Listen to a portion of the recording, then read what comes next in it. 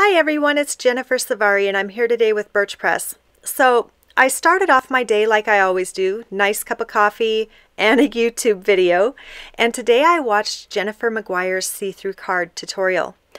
After I saw that tutorial, I could not make it to my craft room fast enough.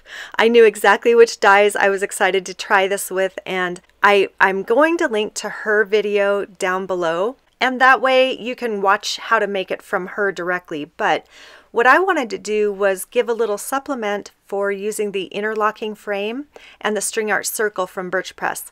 It's a little different, and I needed to start off with a full acetate base. So there's gray cardstock here, but it's actually sandwiching acetate. And the reason I did this is because there is not enough room on the die to gracefully attach to a tab. So I needed to just attach it full on to that front. So here's how I did that. We've got the acetate sheet that the die will be attached to. We've got the gray on the back and the interior sandwiching that acetate. Now this die is it's a very unique die. I just love this design. The interior portions are not attached to each other. They're attached at the top and they're attached at the bottom. They're not fragile, but if you take it out of the die quickly, you're going to have it act like little springs because it'll just be sticking out in every direction. So I just was very slow to remove it, and then I'm using a heavyweight cardstock, in this case holograph. And I'm so glad that I used the holograph because the little negative spaces make wonderful embellishments. In fact, I even saved the rest of them in with my gems so that I can use them for other non-related cards. Now the border is also a wonderful idea for another card for another project, so I wanted to show that.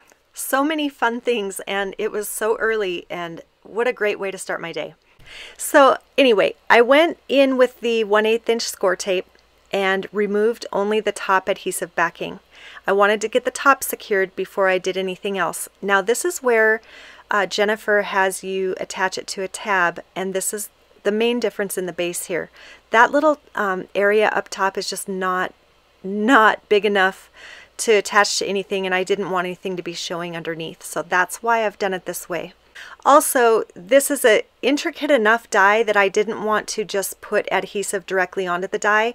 I wanted to glue each row down individually. So I went in with a stylus, and just from the top down to the bottom on each side of the row, I hit all the major points along top to bottom. Once the top to bottom was glued on the points, I then went ahead and glued down that row, and just making sure that it was nice and straight as I glued it.